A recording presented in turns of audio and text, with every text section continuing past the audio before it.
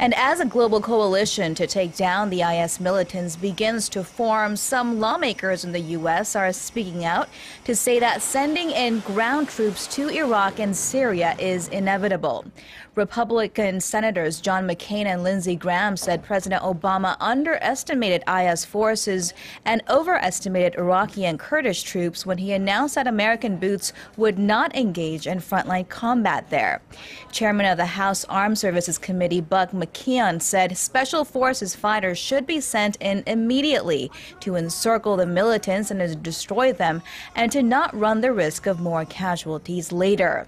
Last week, the CIA raised its estimated size of Islamic State forces to as many as 31,500, triple its earlier estimate of 10,000 fighters.